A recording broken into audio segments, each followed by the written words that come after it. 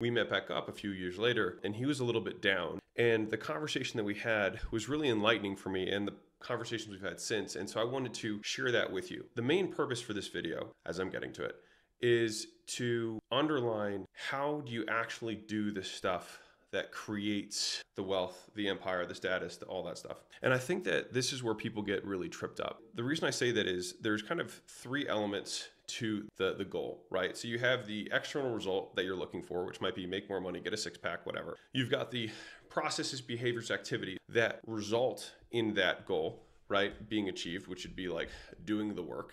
The third aspect is being the type of person who does those things. So basically identifying with those types of behaviors or being the type of person who does those types of activities, which then creates the reward, right? I think James Clear talks about this in his book, Atomic Habits, but there's a lot of behavior psychologists who've touched on this point, and you probably have heard be, do, have.